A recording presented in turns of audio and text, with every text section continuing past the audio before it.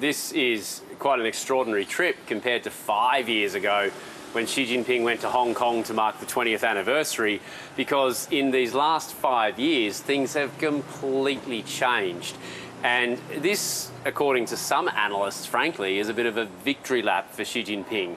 He has come to Hong Kong having stared down a massive popular uprising in 2019, having locked most of the city's opposition leaders either in jail, prosecuting them, or forcing them into exile.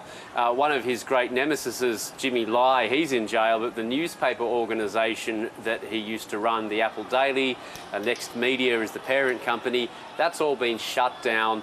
In terms of the battle of politics, this is an extraordinary victory for Xi Jinping, and he's coming to Hong Kong to officially swear in the new leader, John Lee, officially to mark 25 years since the British handed it back to Chinese rule.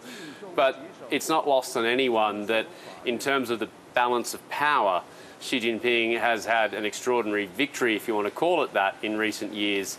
And him coming to the city in this way is really quite a triumphant moment. What vision for Hong Kong did Xi Jinping lay out in his speech? Well, the first thing is he's basically made it clear without saying explicitly that the remaining one country, two systems differences between mainland China and Hong Kong are going to be retained beyond 2047. So let's not get bogged down in the history, but basically when the British handed it back to China in 1997, 50-year deal that Beijing pledged to the people of Hong Kong: we will maintain separate systems. You will have a high degree of autonomy, you will have freedom of speech, you will have freedom of assembly, freedom of the press, etc. Here we are, 25 years into that 50-year deal, halfway mark.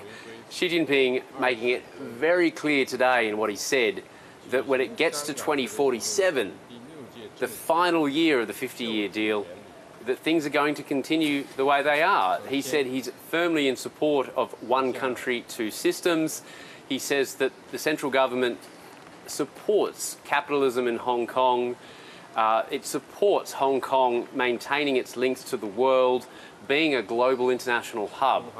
And the reason he now seems so comfortable with that is because in the past couple of years, using the national security law, he has so effectively silenced opposition in the city. So one other thing we did hear, Yvonne, today is Xi Jinping saying that the youth of Hong Kong need to be instilled with a sense of patriotism.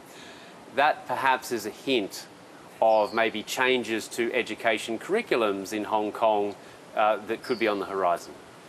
What do we know about the new Chief Executive, John Lee, and how different or similar a leader he might be compared to Carrie Lam?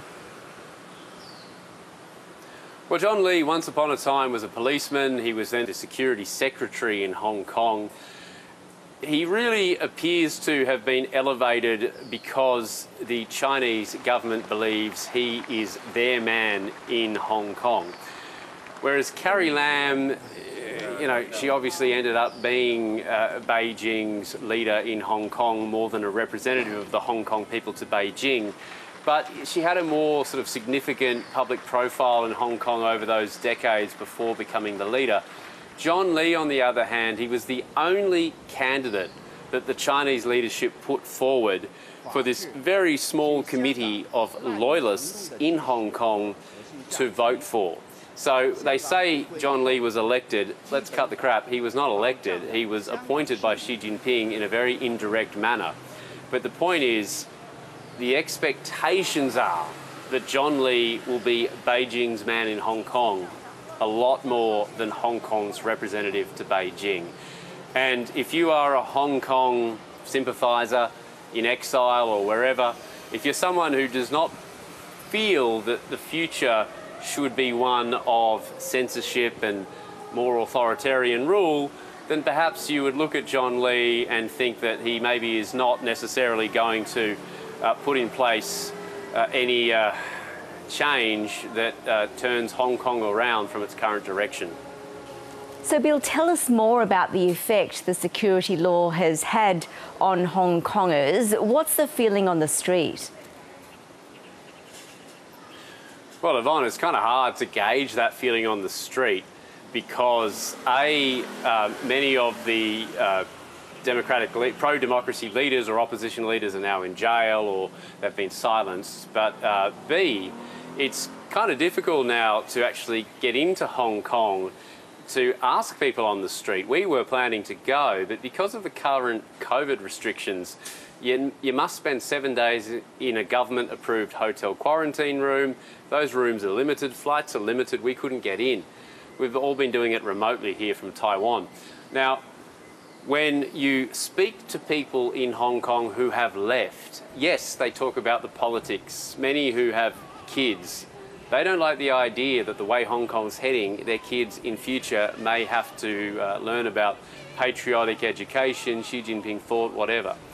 But they also say that the COVID restrictions have had a major impact in their decision to leave. That Hong Kong, once upon a time, was a global international hub. You could go in, you could go out, it was good for business, it was a gateway to China. But because the COVID rules have shut both the Chinese mainland border and Hong Kong off from the rest of the world, that it no longer is a global hub. It's just an expensive place to live. It's very difficult to go in and out. And so that too appears to be a factor that is driving a bit of a mini exodus now from Hong Kong of both Hong Kongers and expats. Indeed, it certainly is the experience of many we've spoken to. Bill, thank you. Thank you, Yvonne.